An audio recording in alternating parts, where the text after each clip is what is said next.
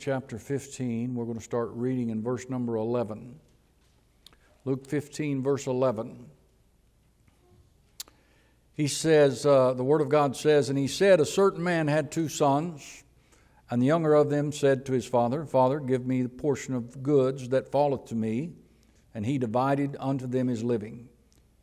And not many days after, the younger son gathered all together and took his journey into a far country, and there wasted his substance with riotous living.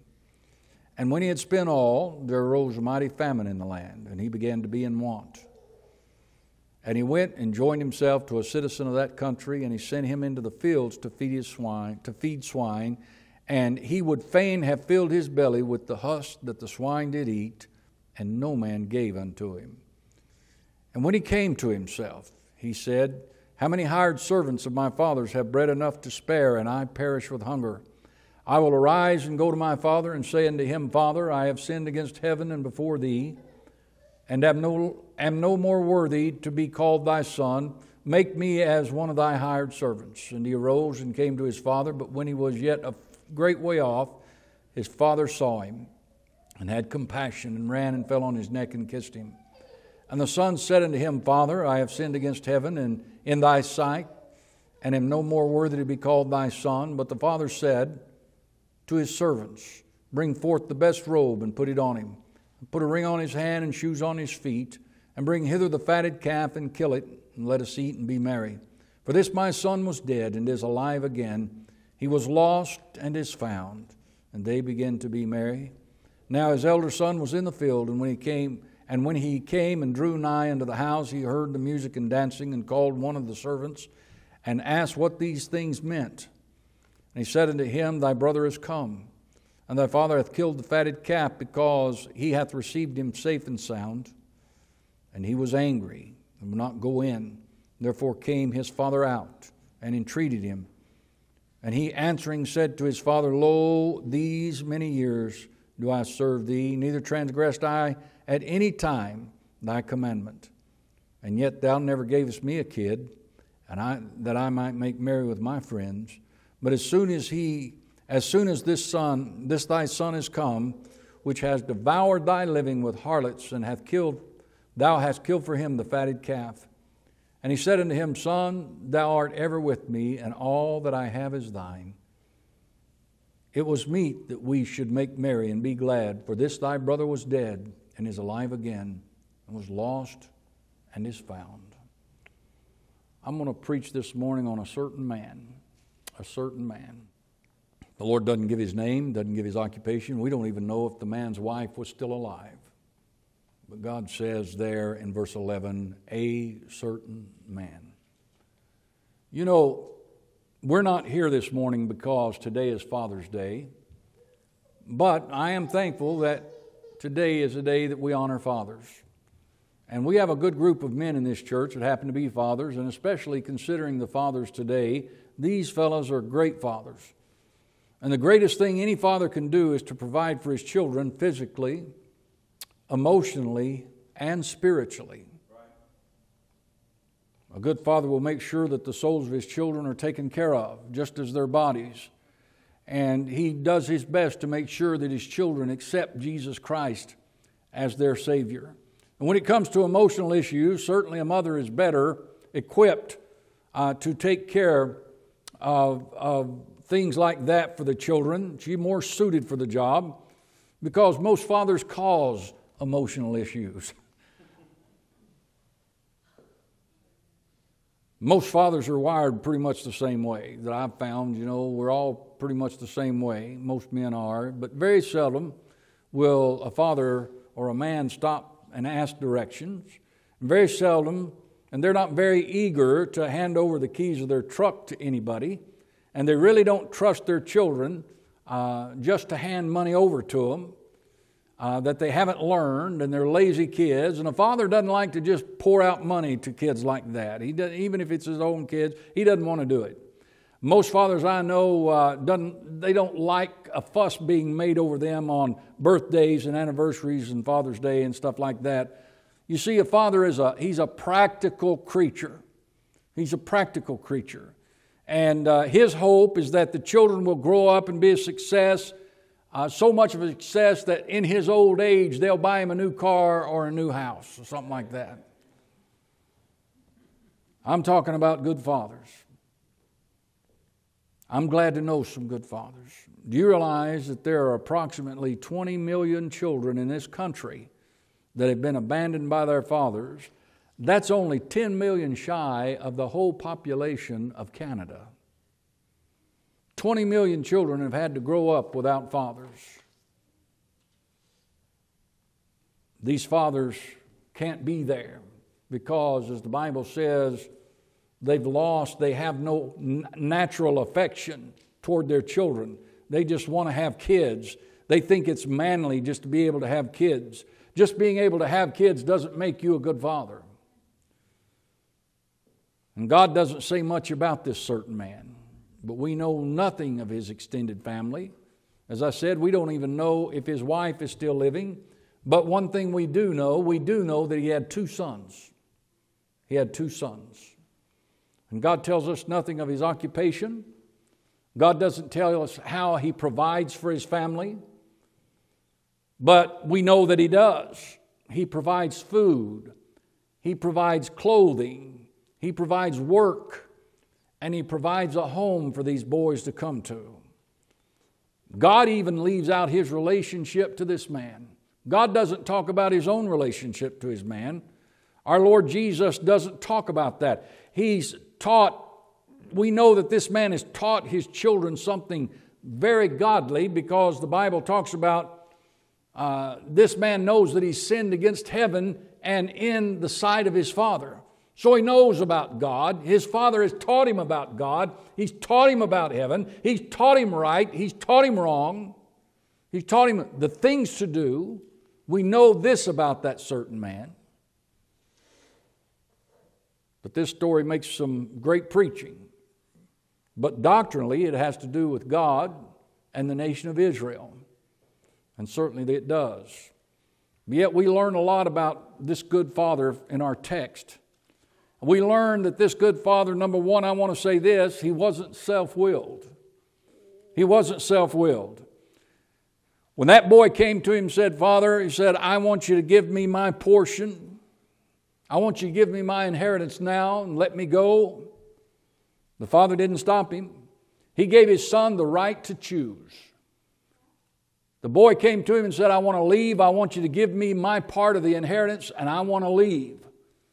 The dad didn't buck up. He didn't bow up. He didn't fuss. He didn't argue. He just counted it all together and give his younger son what he wanted. He gave his son the right to choose. Would to God that under the right leadership, we could give our sons the right to choose. Obviously, this young man was old enough to decide for himself, and his father respected him as a man. And he held nothing back from his son. He gave him what he wanted. He gave him what he wanted. You know, that's hard to do sometimes. You know, that boy didn't have anything that wasn't his father's. And children seem to forget this, that everything that they have comes from their mom and dad. Everything that they have, they are beholden to mom and dad for it. And you need to remember that, kids. You need to remember that everything you've got, everything you hope to have, comes from your mom and dad because they love you. And they want you to have the best that you can have. But one of the hard things for a man, it was for me, the Bible says confess your faults. One of the hard things for me to do, especially when it came to my oldest son, was to let him go. Let him go. It was hard for me to let go. I'd raised the boy. I had helped him in every decision that he ever made. I'd talked to him and tried to get him to understand, to do right and all these things. But when it came time to go, I didn't want to let go. It's hard to let go. It's hard for a father to let go. But the right thing to do when a young man reaches a certain age is to let him go. Let him make his own decisions. You taught him. You're not going to teach him anymore. You've done all you can. You've tried to help him. You've tried to show him the right way. Now it's up to him. Now it's up to him. But it was sure hard for me. And the dad, as you'll notice there, didn't begrudge that young boy's decision. He didn't fuss with him, didn't argue with him, didn't gripe at him, didn't yell at him. He let him do what he wanted to do. Even though he knew it wasn't good, he let the boy do what he wanted to do. And sometimes you have to do that. You can't be self-willed. You have to let the boy go. Let the girl go. Another thing about that father, he wondered what the world held in store for his son. You know, one thing I knew when my kids came up, I knew that out there was a wild, wild world. I knew that world didn't care about God, didn't care about Jesus Christ, didn't care about the Bible. I knew that I was sending them out into a place that was dark and nasty. And I knew that if their training and their raising didn't protect them and the Lord Jesus Christ didn't hover over them, they'd be in great trouble. He wondered what the world held in store for his younger son. You know, there are circumstances in life that will cause a kid, a child, to need their father. A lot of things come up. You know, kids like to go out and create their own adventures, but you know what happens in adventures? These kids go out and they have their own adventures, and then life happens. Life shows up. Not everything is fun and joy and happiness out there, folks. It's not all joy and pleasant things. These kids think they're going into an exciting world, and it is exciting. It is exciting, but what they find out after they've been out there a little while, that life has some things in store for them that aren't very pleasant. And when those circumstances happen to a child, there's a need for a father. Man proposes, God disposes. Man has plans, but God has other plans. He wondered what this world would do to his younger son. You know, worldliness will bring a man low, and it'll bring a man to need his father. And that's when he needs his father the most, is when the world shows its ugly head. The world will leave you with nothing, young people. It will leave you with nothing. But this boy remembered the generosity. After he got out there and things didn't go his way, after he got out there and he lost all his money and lost all his friends. You lose all your money, you lose all your friends, right? He lost all his friends because he lost all his money, and he ends up working for somebody out there that was from the land that had some hogs that needed to be fed. And he goes out and he feeds these hogs, and he's standing there feeding these hogs, and all of a sudden he comes to himself. He said, my dad has all kinds of servants working for him, and they're eating good bread and they're doing right things. He said, what am I standing here feeding these hogs for? Sometimes kids do that. Sometimes children do that. They just keep on keeping on and don't realize all they need to do is just go back home. Go back home. Do you realize, Christian, that when you get out of the way and you get away from the Lord and you start doing your own thing and you start doing what you want to do and you find out it's not so pleasant, what you need to realize and understand completely is that God is still on the throne, and He still loves you, and He still cares for you, and He's got many servants that He's taken care of, and He'll take care of you. Amen.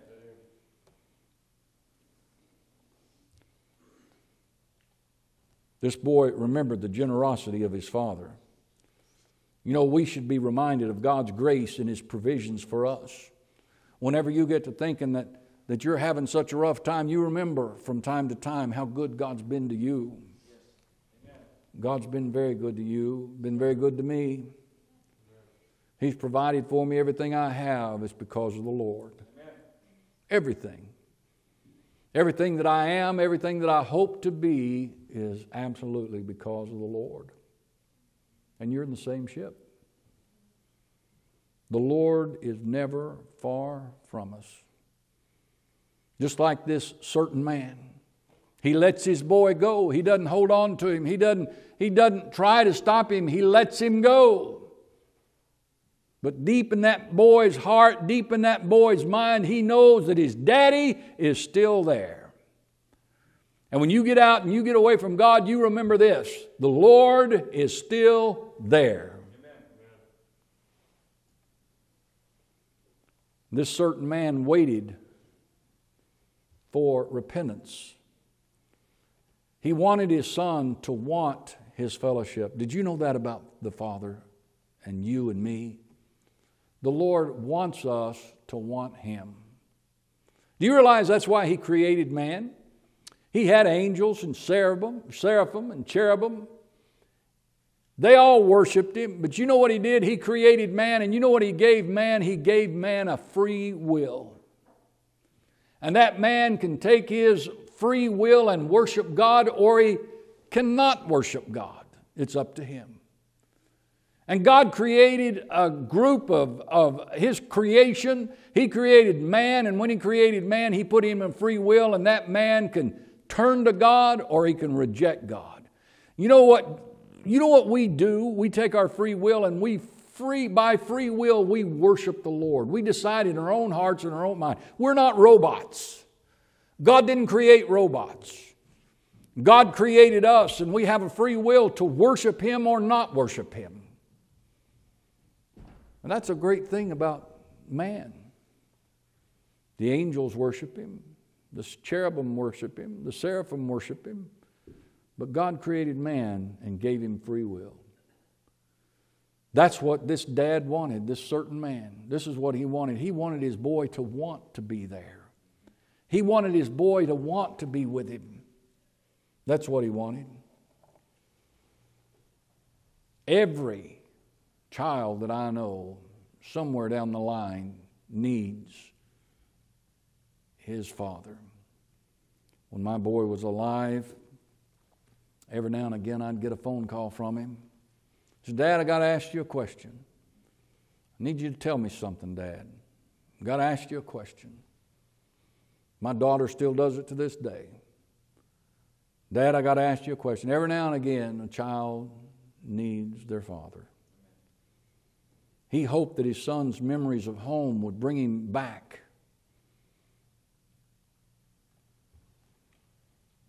This certain man wished for a homecoming. He let the boy go, but he wanted him to come back. But he wanted him to come back of his own free will. God's not going to make you do anything. Isn't that great? If I were God, I'd start making everybody get saved. But that's not the way He created us. You know, if I thought busting somebody in the nose would get them saved, I'd go around busting people in the nose, wouldn't you? I'd just walk around hitting everybody right in the nose and watch them get saved. But that's not the way God did it. God put in man's heart the ability to either accept Him or reject Him. You have to understand what a great, great thing that is. God's put it in your heart the ability to accept Him or reject Him, to come home or stay away. This certain man was waiting on a homecoming. He was hoping someday that the boy would remember home and want to come back. He longed for his son's return. Look at verse 20 there. He said, "And he arose and came to his father.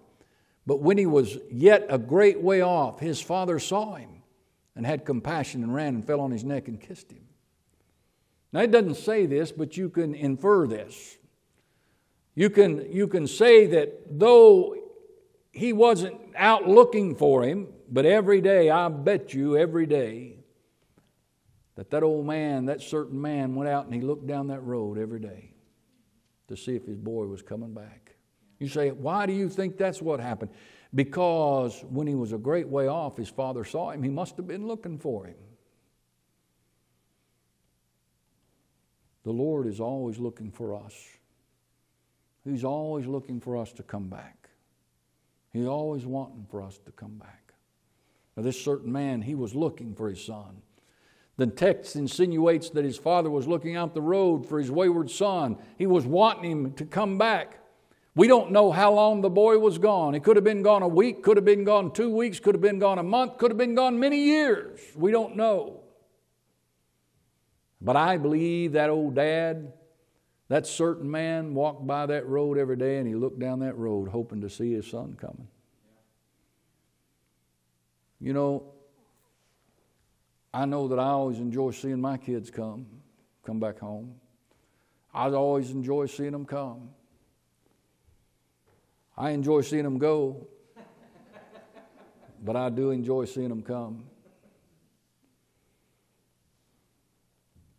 And you know what happens this?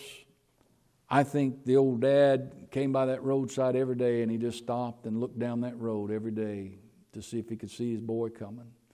And then one day he looked down the road, and nobody had to tell him who that young man was a long way off. But the dad knew his step. He knew what he looked like. He knew how he walked. He knew everything. He knew that figure way down the road was his son. You know, the Lord knows everything about you.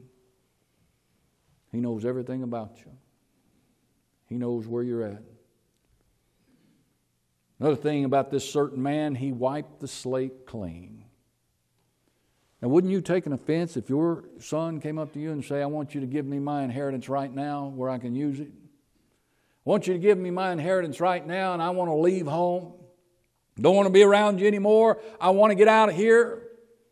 I want you to give me my part of the inheritance.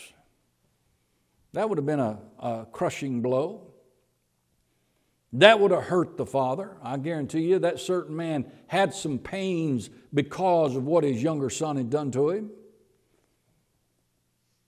But that certain man, when that boy shows back up, you know what that man does? He wipes the slate clean. He's willing to forget and to forgive.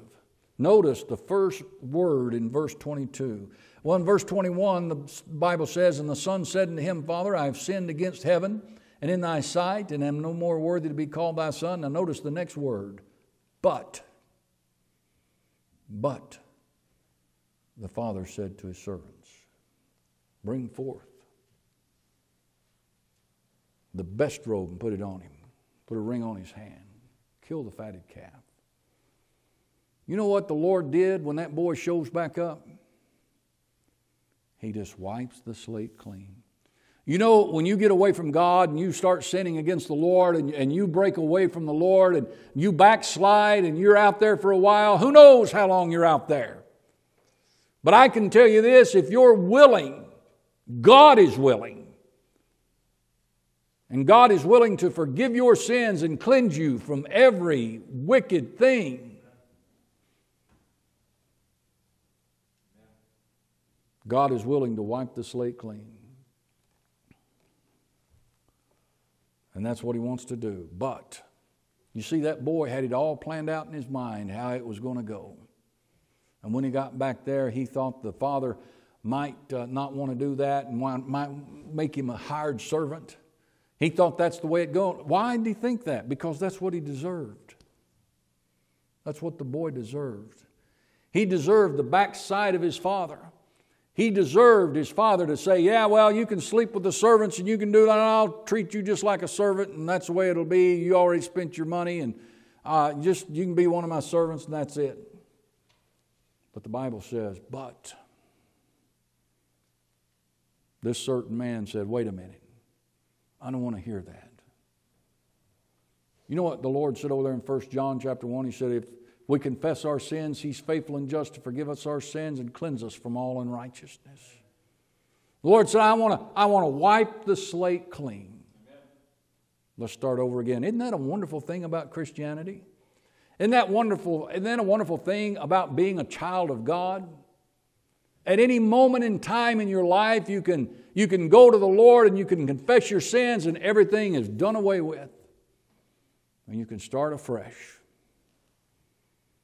That boy didn't expect this. But that certain man, he loved his son. He loved his son. And he wiped the slate clean. You see, he didn't mention his departure. He didn't say, well, I remember when you left now. He said, I remember when you left. We didn't leave on very good terms. He didn't do that, did he? All he talked about was the boy's return. The Lord's not interested in the past. The Lord is interested in the present and the future. You put the past under the blood, and then you can go forward.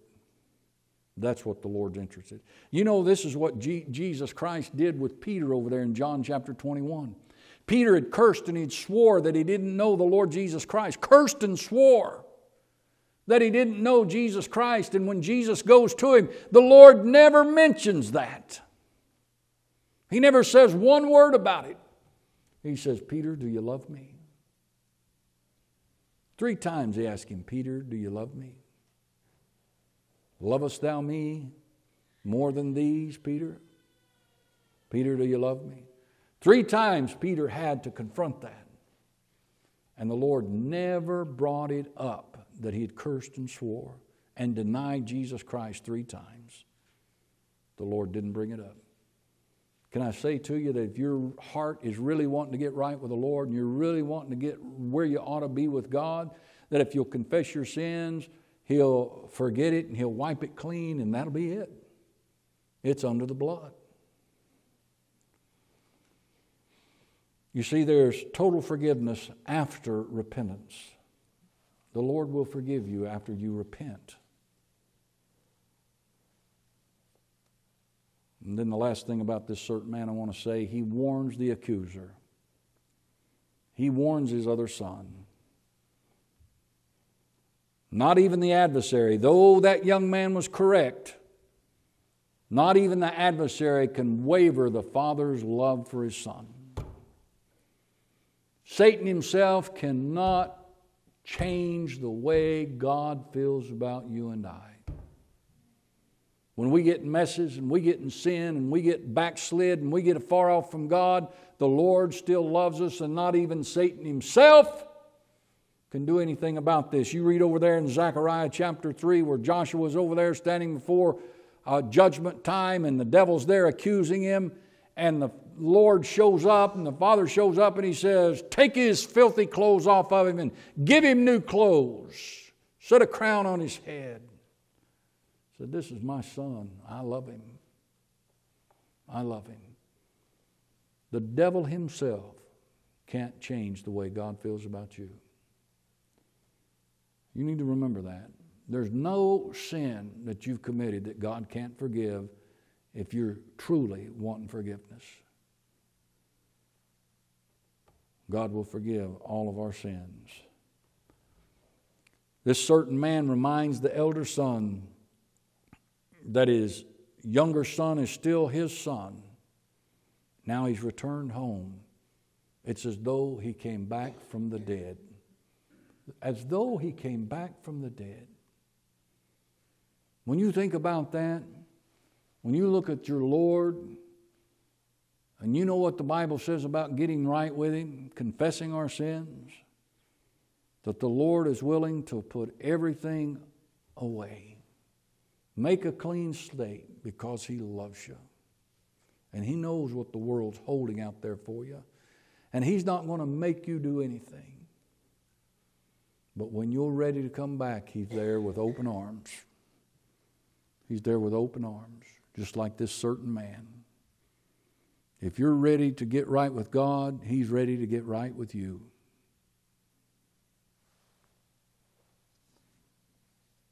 Are you saved this morning? Do you know Jesus Christ died on the cross for your sins? Your sins. And that He was buried, and that He rose again the 3rd day according to the Scriptures? Realize the Lord says there that if you'll believe that with all your heart, God will save your soul. Now, if you are saved, where are you at spiritually? Are you right with the Lord? Is your relationship cooled? Have you wandered away from God? We all do at one time or another. Don't you think it's time to go home? Don't you think it's time to get things under the blood and get a clean slate and start all over again? That's what the Lord wants. There was a certain man. We can all fit right in that picture. There was a certain man. I'm thankful for our fathers here today. I'm thankful for the fathers of Bible Baptist Church. I know these men. They want to raise their children right. They want to make sure that they get saved. But there's a lot more to a father than just being able to have kids.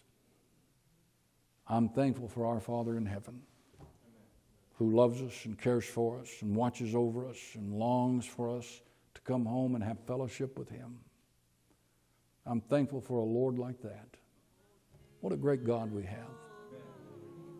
Father, I pray, God, you'll take this message now and use it for your honor and glory. God, I pray that you'll speak to hearts here.